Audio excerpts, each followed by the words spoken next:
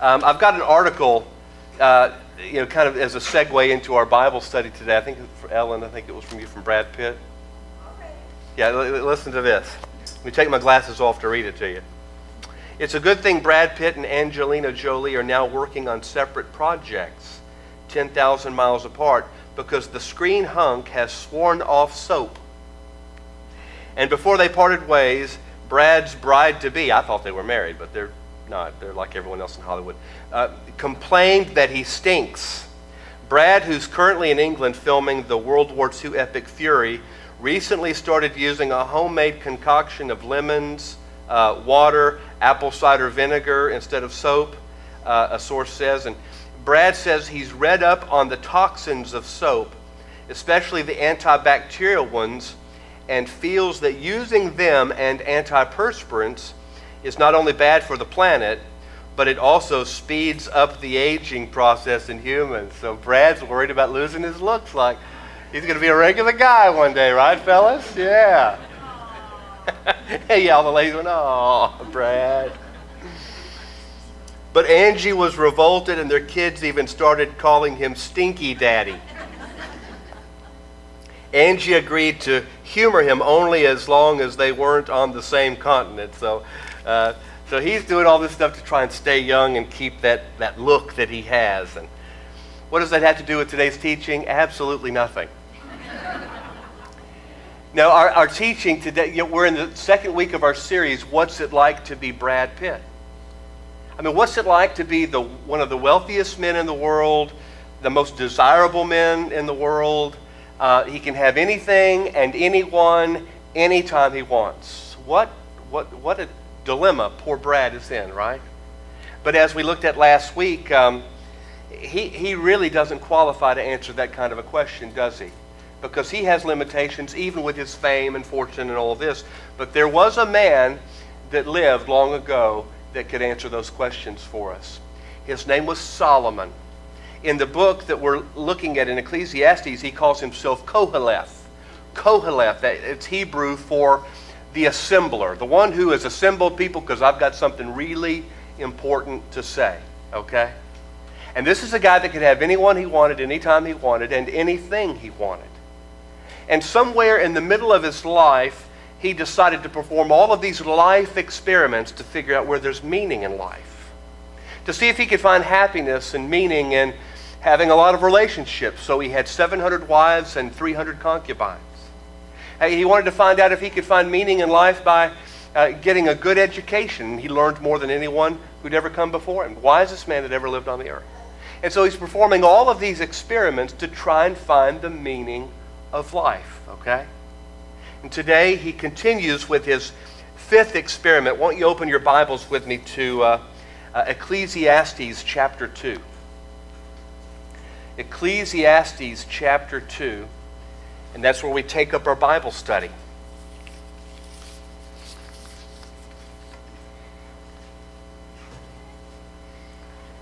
I said in my heart, "Come now, I will test you with mirth." You ought to circle that word in your Bible. "Therefore enjoy pleasure, but surely this also was vanity. I said of laughter, madness, and of mirth, what does it accomplish?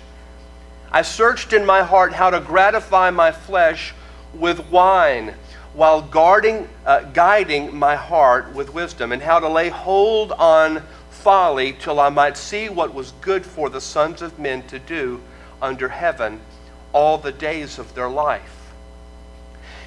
I made my works great. I built myself houses and planted myself vineyards. I made myself gardens and orchards, and I planted all kinds of fruit trees in them. And I made myself," notice that's a key word, myself, myself, myself. "I made myself water pools from which to water the growing trees of the grove. I acquired male and female servants, and I had servants born in my house. Yes, I had greater possessions of herds and flocks than all who were in Jerusalem before me.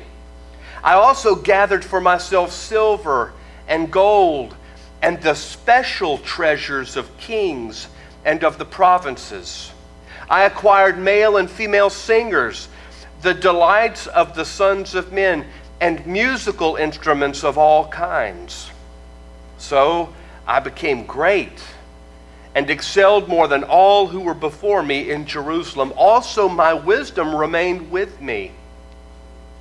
And whatever my eyes desired, I did not keep from them. Now think about who else in history could say that. Whatever my eyes desired, I did not keep from them. I did not withhold my heart from any pleasure, for my heart rejoiced in all my labor. And this was my reward from all my labor.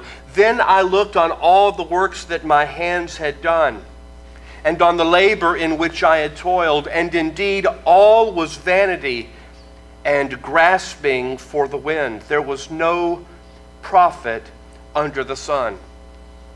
Well, then I turned myself to consider wisdom and madness and folly. For what can the man do who succeeds the king? Only what he has already done.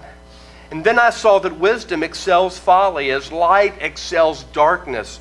The wise man's eyes are in his head, but the fool walks in darkness. Yet I myself perceived that the same event happens to them all.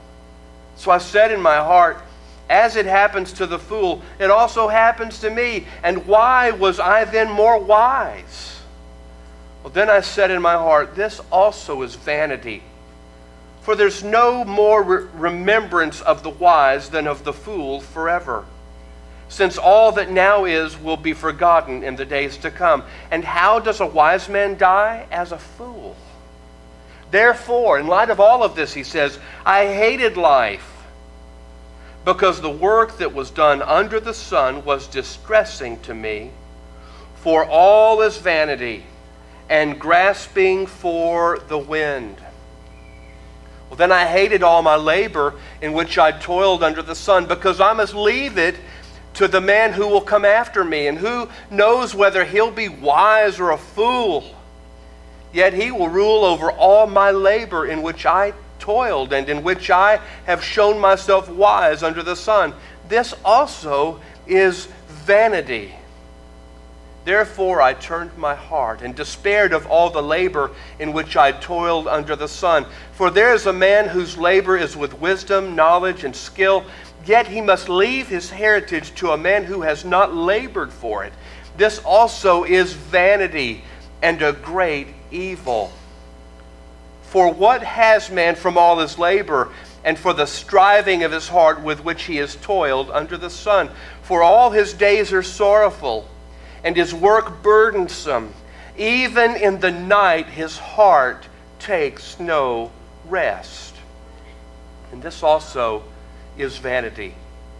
Nothing is better for a man than that he should eat and drink, and that his soul should enjoy good in his labor.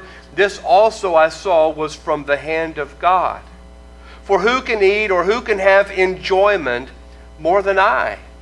For God gives wisdom and knowledge and joy to a man who is good in his sight. But to the sinner he gives the work of gathering and collecting, that he may give to him who is good before God. But this also is vanity and grasping for the wind. Notice the recurring phrase once again in our Bible study, vanity, grasping for the wind. We talked about the word vanity last week. It's the word habel, right? Would you say that with me? Very good Hebrew, folks. Habel. It's all emptiness. I tried to find meaning in this. It was empty. I tried to find meaning in that. It was empty. Everywhere I tried to find fulfillment and purpose and joy, it was habel. It was just empty. And of the phrase grasping for the wind, we looked at that in the Hebrew. It's like feeding on the wind. And I gave you the metaphor of pouring yourself a bowl of air cereal, right? And you put the spoon in the bowl and you take a big bite of air cereal, and well, it doesn't really satisfy me, right? So let me take another spoonful. And how many bowls of air cereal would you have to eat to feel full?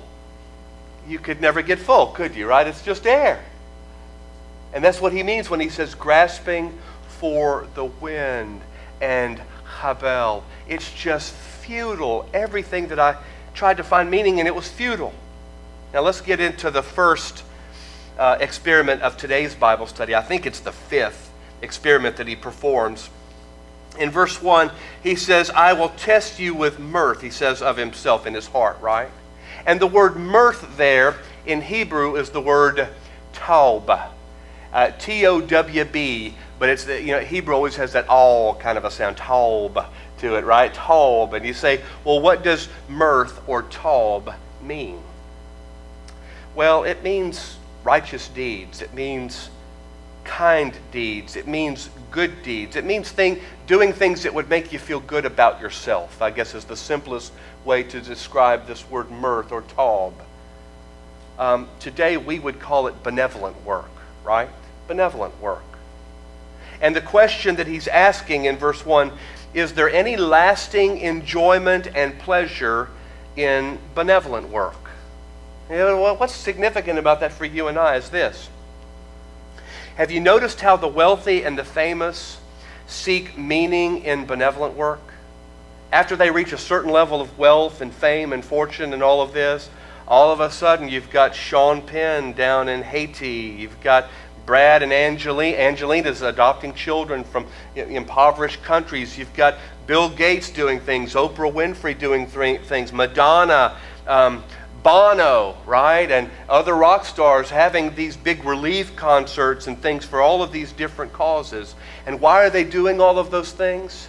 Because fame and fortune didn't give them the meaning they were looking for. So now they're thinking, let me do some stuff to help hurting people. And maybe that's where I'll find meaning in my life. Solomon says, I tried that. And I found that, even though it's a good thing to help people, he says, I found that to be kind of a hollow thing. It did not produce meaning in my life. And you say, well, how is that possible? You and I as Christians, when we help one another, isn't that very gratifying for us as followers of Jesus Christ? Absolutely. But when an unbeliever, when an ungodly man or woman, when someone that's really not committing themselves to the Lord and doing things because the Lord's telling them to do so, when they're just doing it to try and make them feel good about themselves, see, it still keeps them at the center of things. I'm doing this for you to make me feel good about me. Right? It's like a line I heard in a Bette Midler movie years ago. She said, oh, here I am talking about me. That's enough of that. What do you think about me? Right? And really, as long as you and I are at the center of things, as long as we're doing things that draw attention to ourselves, we never find meaning in self-centeredness. I'll help others and that will help me. Or I'll do me good by doing good to others. See, it's still self-centered at the core of it, at the heart of it. And Solomon says, listen, anytime you try and make yourself feel good by doing stuff for other people, it just doesn't last very long. Yeah, it feels great when you're down there in Haiti and you're helping get clean drinking water for poor villages and all of this. But as soon as you come home, you go, wow, the feeling left as quickly as it came. So he says of good deeds, this fifth experiment, it didn't really work out for him. It didn't give him the meaning he was looking for. Verse 2, I said of laughter, madness, and of mirth, what does it accomplish? What does it accomplish to feed hungry people? Well, ask Jesus that question. He fed thousands, didn't he? With bread and a couple of fish and all this. Those people got hungry again later, right? Think of everyone that Jesus healed. Didn't they all get sick again and die? There was no lasting benefit in all of those miracles and things. And Solomon is discovering for himself, wow, when you do good stuff for the people, they find themselves in difficult situations again. And listen, I think there's some people in the community that think the purpose of the church is just to pay people's light bills and pay their rent and pay this and can you help me with that and so forth and so on. And we want to help hurting people. But one of the struggles when you help people that have not learned to live within their means and work for what they have and all of this, you're just treating a symptom, aren't you? We had folks back at the church in Tennessee, and before I left, I had to have a conversation with them because, they just they were hitting up, they were soliciting people every week at the door. They got to know new people quicker than anybody else in the church because it's like a new mark, And there was a filling station right down the street from the church, and we would see the new family filling up this couple's car with gas and everything. And when I was leaving to come here, the pastor that I handed that ministry off to, I didn't want him to have that kind of baggage to deal with, so I had to meet with this couple and say, listen, you can come to Calvary Chapel, but you can't come asking for help every week. You need to work. You need to pay your bills. And if you're not paying your bills, you're robbing your employer. You're robbing your landlord. You're robbing whomever. You need to work and pay for your bills. And you need to learn to live within your means. There's nothing more stressful for me than helping people that will continue to overspend and it's like learn to live within your means like everyone else is doing. See? So Solomon, he's trying to help people, and it's not really, it didn't give him that warm, fuzzy feeling he was looking for from it. And in verse 2, he mentions laughter, and it looks like he's performing the same experiment from last week, but this word laughter means a mocking kind of a laughter. We would think like a celebrity roast, or one of those the kind of humor that at someone else's expense, always looking for a weakness, take a jab at somebody because of how they look, He tried to find meaning in laughter. He says, well, there's funny, and then there's funny at someone else's expense. And I found out that you can't get any meaning in life from either of those. It doesn't last. It doesn't seem to work. So, verse 3, he says, I searched in my heart how to gratify my flesh with, what does your Bible say next? Wine. Wine. His sixth experiment is, can I find meaning or value or purpose in an altered state of consciousness? And alcohol happened to be the only thing that they had to alter their consciousness with in that day. Today we have all kinds of things, right? I mean, all kinds of drugs that can alter your consciousness. And notice how he says, I searched in my heart how to gratify my flesh, and while guiding my heart. And what is that speaking of? Well, he speaks of his flesh as distinct from himself, and you and I are not the first ones to try and control our earth suits or housebreak our earth suits into doing things that they're not set up to do. See, he's trying to use wine. Well, here's just enough to get a nice buzz, right? This is just enough to make me happy, to make me kind of loose and relaxed and fun to be around. A little bit more than that, and all of a sudden I'm not remembering things so well. A little bit more than that, I black out. I don't have any memory of what I did at all the night before, right? If I drink into that zone, I'm angry. Some of you, do you remember your days before Christ? Some people were mean drunks, I was always kind of a silly drunk in those days, But Solomon is looking at this now, and I don't glorify those days at all. I just speak it as a matter of fact to you today. Solomon was trying to figure out just how much is the right amount just to get the best feeling without getting some sort of a hangover. Kind of hard to find that line, isn't it? He says, I tried to find meaning in an altered state of consciousness. Didn't work out so well. Verse 4, I made my works great. I built myself houses. I planted myself vineyards. I made gardens and orchards and water pools for the growing trees in the grove. And so his seventh experiment, I want to see if I can find meaning in having these artistically designed homes and gardens. How many of you like to watch HGTV? Right? I know a lot of Christians that like HGTV. It's something that husbands and wives can watch together. You don't feel like you're personally, I like the Food Channel. You could probably look at me and tell that, right? HGTV, Diners, Drive-Ins, and Dives, that's one of my favorite shows right there. That's good programming. HGTV, though, these couples that come in and they take these houses and gut them and make the bathrooms bigger, and let's add a closet to the master. And listen, there are a lot of people, maybe some of you, in fact, think if I had just the right kind of house, I'd be happy. And listen, there's nothing wrong with having a nice house, is there? There's nothing wrong with moving from one house to the next. The average family in America is going to move 5 times in their lifetime by recent statistics. You're going to own 5 homes in your lifetime. I don't know which home you're on right now, but if you're not at 5, you probably have another move in you, right? And there's nothing wrong with moving and looking for something that's, we need more natural light. Now we don't need as many rooms. We don't have the kids to, we're empty nesters. And, people start thinking that way, right? Well, I don't like stairs. How many of you hate stairs? There you go. I'm with you. We have an upstairs. Our girls' bedrooms are all upstairs. I haven't been up there in months. There's no telling what's going on up there. I don't go upstairs. They even joke, Dad won't go upstairs to check on anything, right? On my knees, And what's ironic is my office here is upstairs. Do you know how many times I've tripped up those stairs? Right? And that's why people get tired of stairs, right? Because you get tired of tripping and falling on stairs. Well, there are people that think, if I just had the right house. If I lived in the right neighborhood. There's too much crime in this city. Let's move to a quieter, smaller town. It'll be nicer. We'll find meaning and happiness. If we just lived in that house, in that community, in that part of town, then I would be happy, we say. And Solomon built himself orchards and palaces. And he did all of this stuff that he built. And he said, you know what? That didn't do it for me either.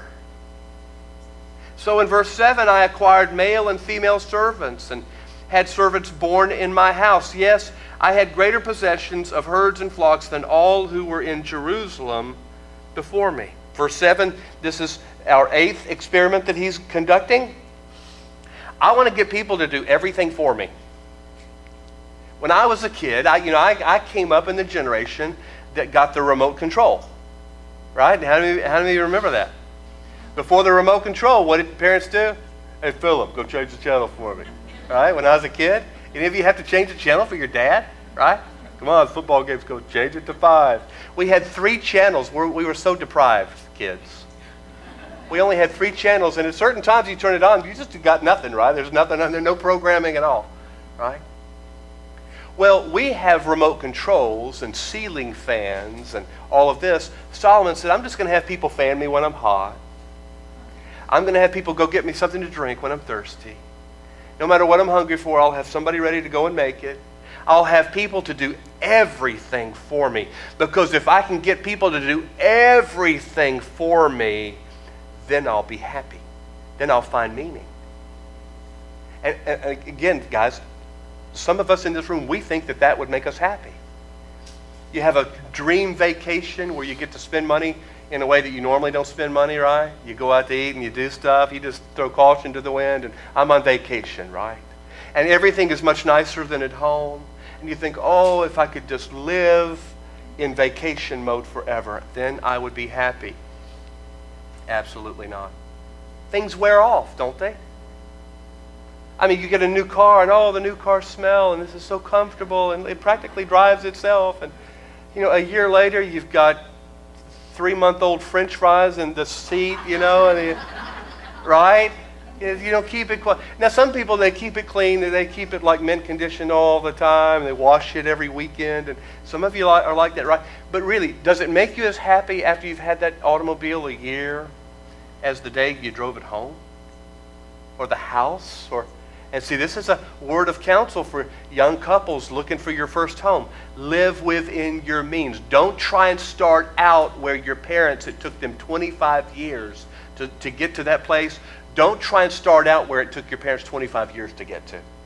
Live within your means. Don't overspend. Don't get more and better. Be frugal. Start smart and live within your means. You know why? Because after the new wears off, it's just a house. After the new wears off, it's just a car, right? See how practical this is for you and I? Because Solomon, he says, hey, I've tested all of these theories to see if you can find meaning and happiness, and I couldn't find it. Well, verses 8 and 9,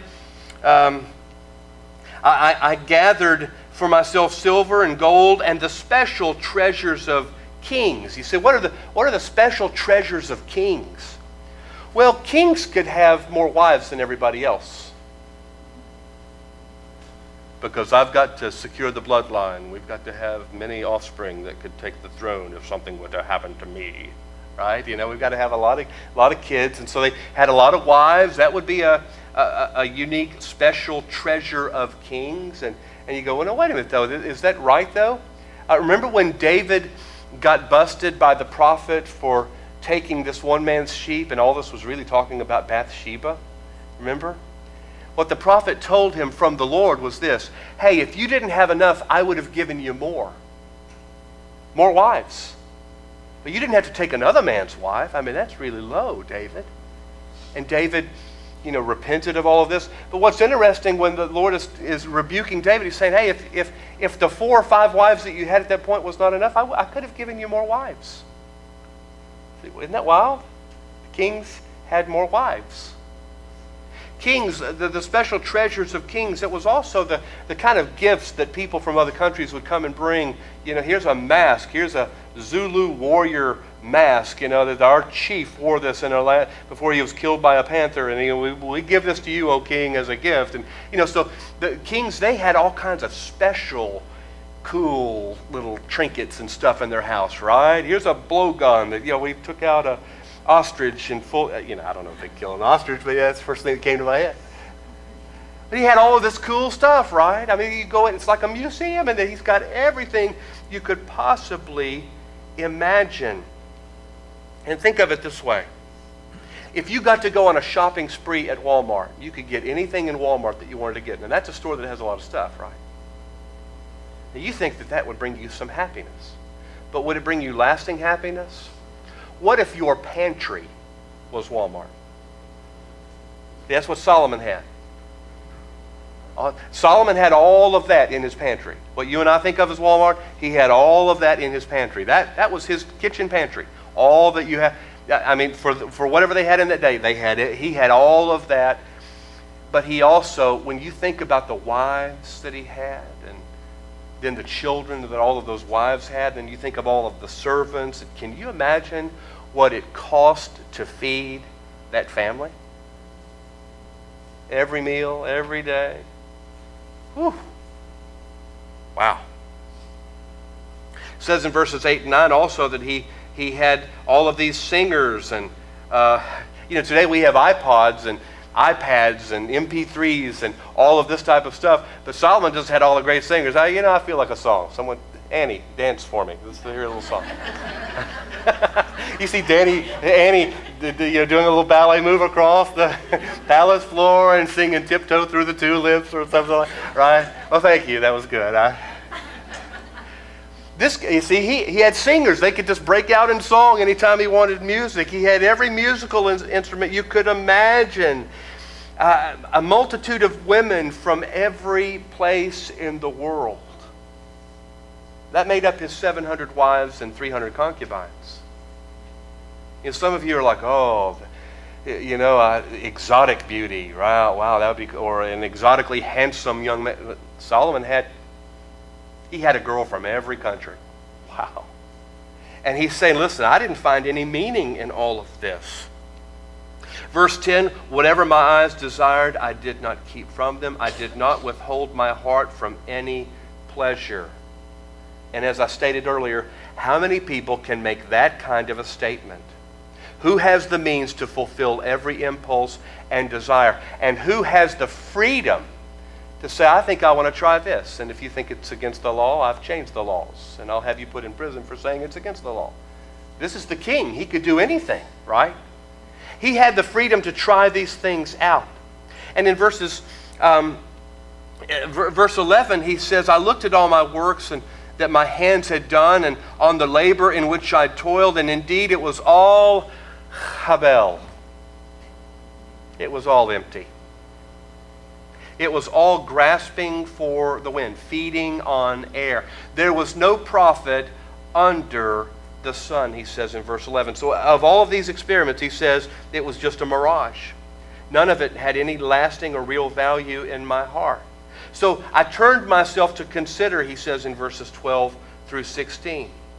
And the phrase, I turned myself to consider, that is, that's the very basic definition of a contemplative. Now, I'm not a smart man in the sense that Solomon is a smart man, but I am a contemplative. You know, when I was a boy, I remember I would ask my parents questions that just rattled them. And I wasn't trying to rattle, and color outside the lines of Christianity so much as I've just always been a contemplative. I've always been kind of an old soul, if you understand take my meaning. I love to go to the mall and just sit on a bench and watch people. What they're doing to try and be happy, how they're talking with one another. Quite often I'll go and there's a guy that's 30 years older than me. He's watching people too. That's just, God wired me that way. I'm a contemplative. I'm constantly just, look at that. Lord, why are they trying to make themselves happy with that? But Lord, I'm that way too, aren't I? Why do I try and make myself happy with stuff like that? And just introspective kind of thinking. Solomon was that kind of man. Verse 12, I turned myself to consider wisdom and madness and folly. For what can the man do who succeeds the king? Only what's been done. Then I saw that wisdom excels folly. And what he's talking about in verse 13 is his 10th experiment was contrasting intelligence with ignorance. Okay, I know that there's no true meaning. I already discovered that, he said earlier, in wisdom and knowledge and education. We learned that last week in our Bible study, right?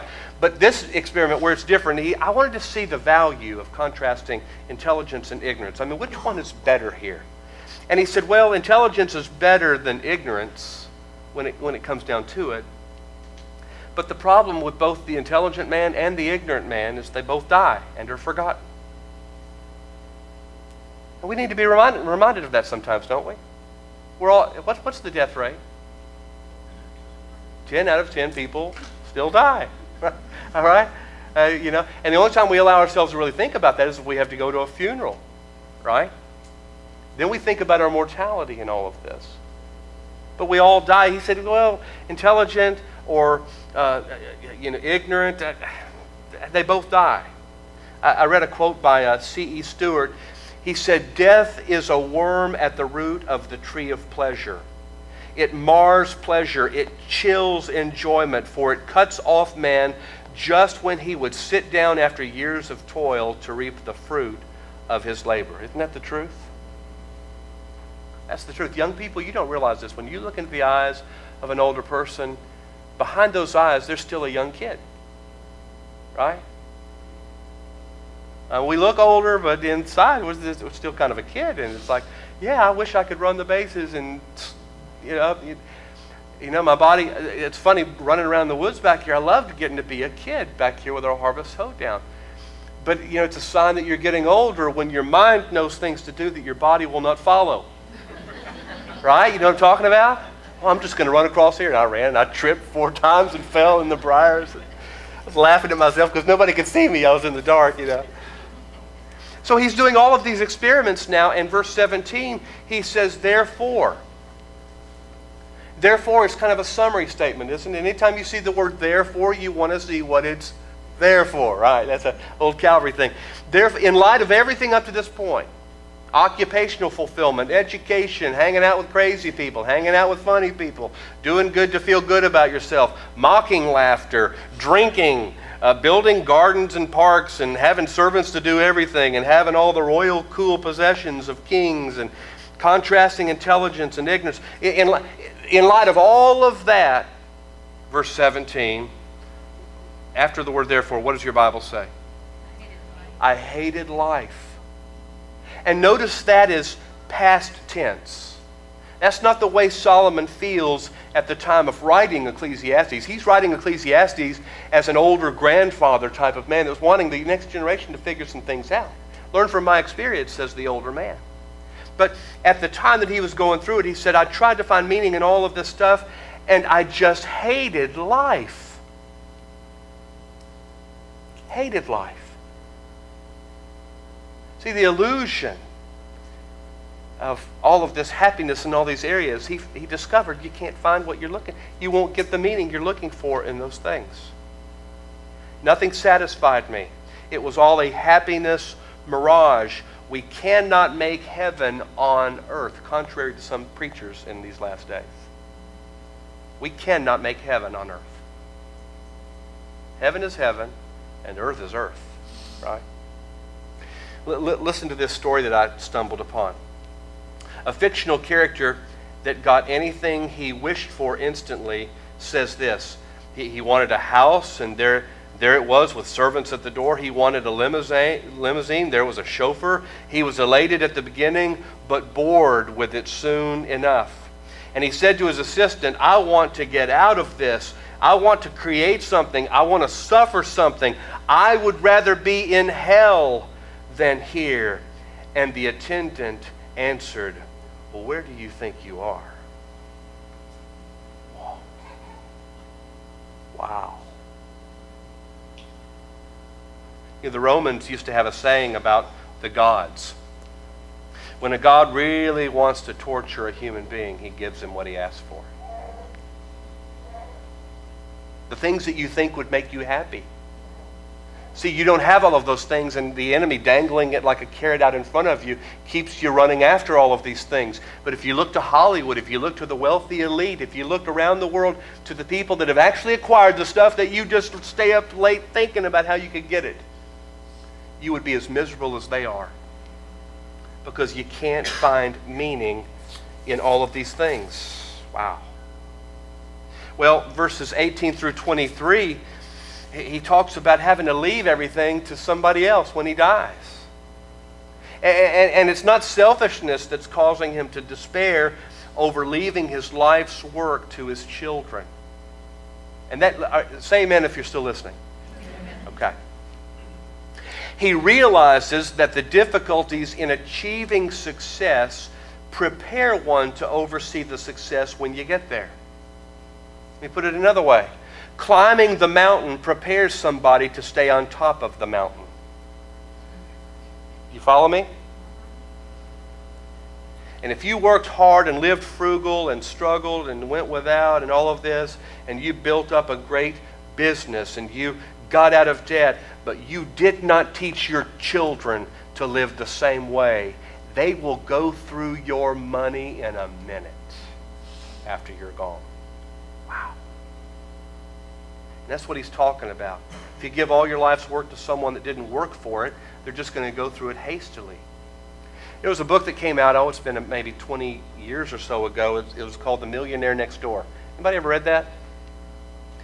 It was a very insightful read about, first generation wealth in America. And it's just amazing that so many plumbers and salvage yard guys are millionaires in America.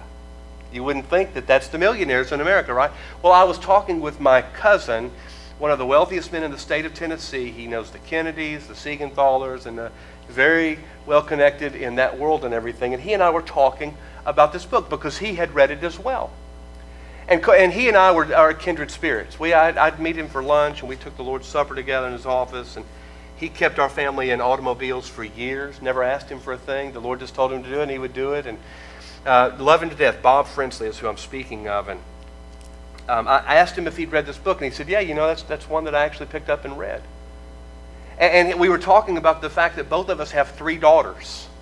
Now, he's much older than I, and his daughters were grown up now and all of this, but we were talking about this very thing, that you're going to give everything that you've worked hard for to the next generation that hasn't worked hard for it.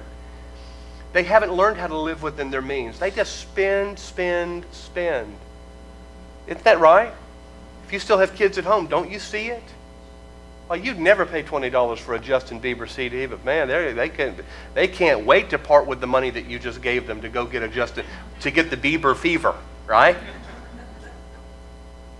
Well, you wouldn't go and get Zaxby's 3 or 4 times a week, but they don't have any problem going to Zaxby's 3 or 4 times a week. I'll eat something at the house. I don't want, right?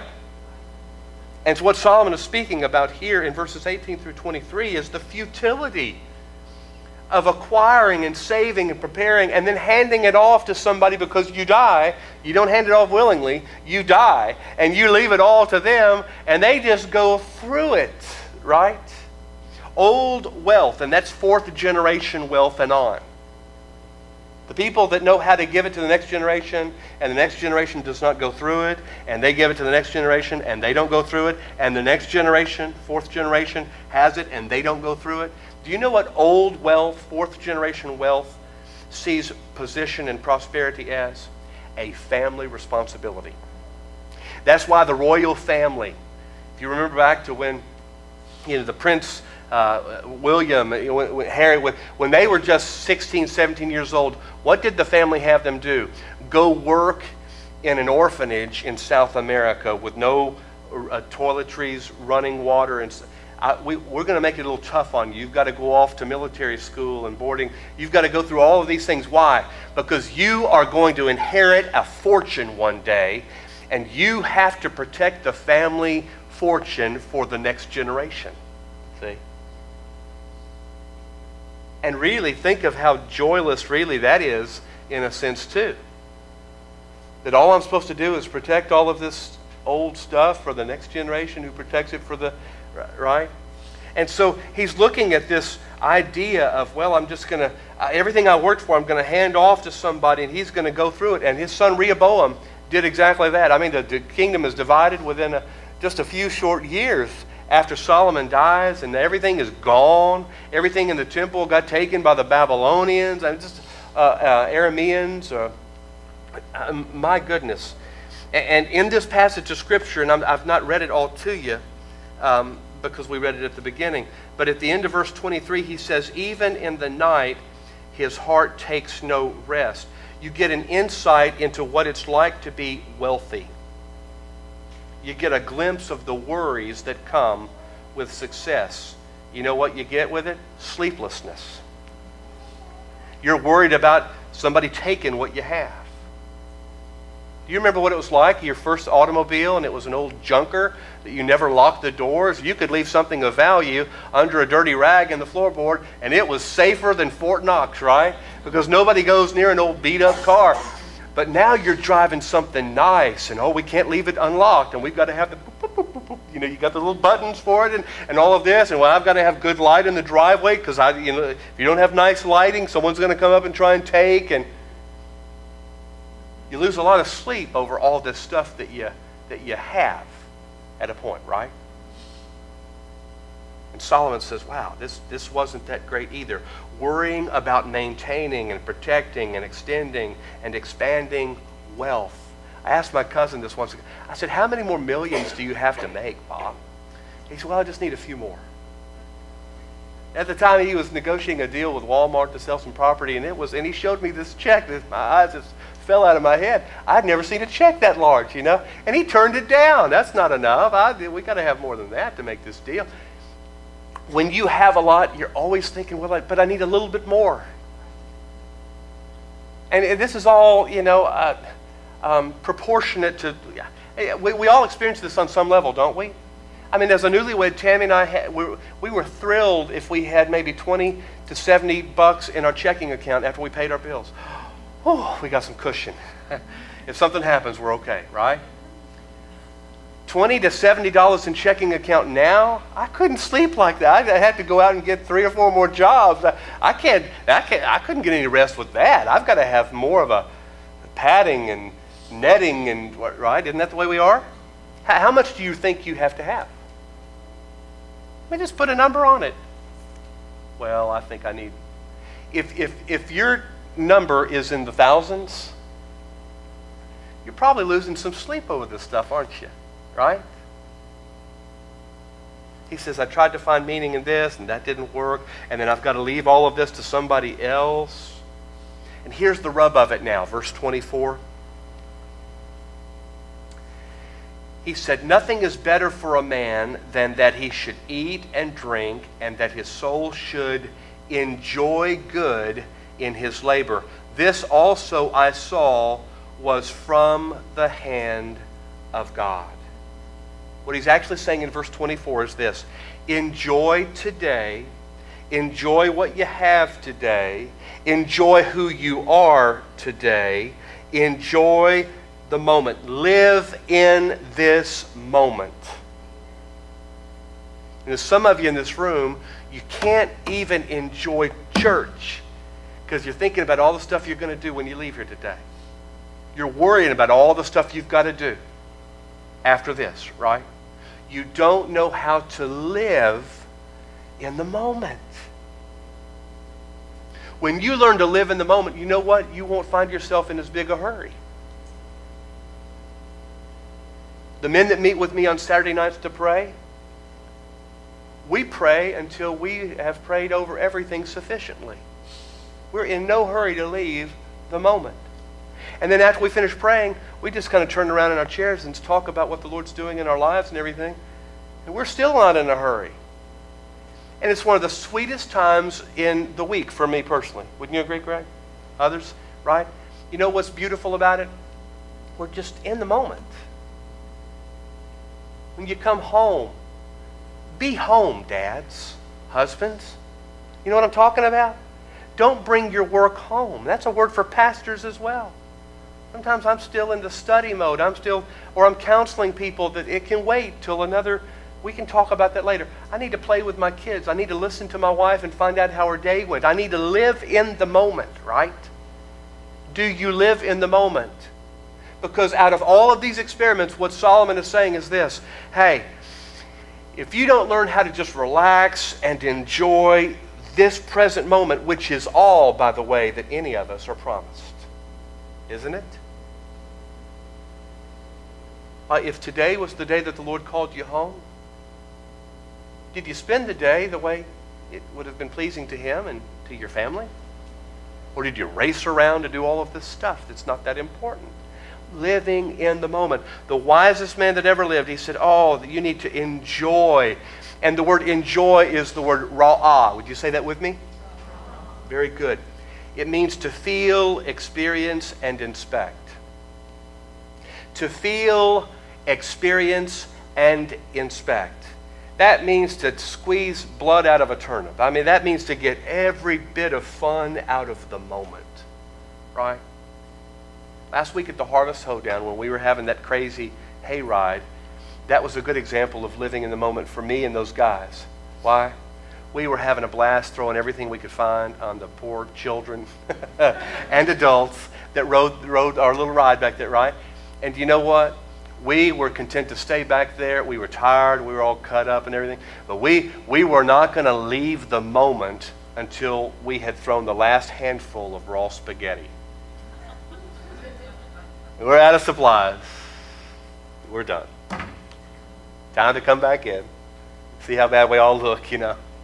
Living in the moment. Some of you are going to leave here today. You're not going to stay for the spaghetti lunch because you're not comfortable with church people yet. You're still kind of keeping us out. You're not ready to just let us in. And I get that, you know. When you haven't figured out how you feel about a church, you want to slip out and, you know, well, that's okay, we've got plans, and you don't really have plans. You just don't want to eat with a bunch of church people that you don't know that well, right? I get that. I've done that. I've done that myself, see. But you want to learn to live in the moment because the moment is all you've really got to take joy in, says Solomon. Live in the moment. And then the last verses talk about the natural law of retribution. That is that God gives to the good and He takes from the sinner. And you say, well, that doesn't look like that's really happening to me. Oh, it is. See, we're just in the middle of our own story, aren't we? Right now, you think you're getting trampled on by the world, and the wicked man seems to be flourishing, and the righteous are perishing all day long, right? That sound familiar? And it doesn't seem like things are that fair around here. I always end up, you know, with the short end of the stick and all. But we're in the middle of our story, of our story. One day, you're going to be in heaven as a prince or a princess in the royal family. And see how He's let you work in an orphanage in South America so you know how to look after the family's wealth. Isn't that something? You have a Father that loves you so much. He says, I can't just give you everything now. I know that sounds good in some pulpits and churches and everything, but that's not the way I treat my kids. I don't want a bunch of spoiled brats that go through everything. I want to put you through a little suffering and a little tough stuff so you have character. Then you're ready to take your responsibilities in the royal family that last forever. And doesn't that put things in perspective for you if you're going through a rough moment right here in this vapor of a life? It's just a vapor of a life, isn't it? I mean, what are 80 or 90 or 100 years? Billy Graham will be 95 years old this week.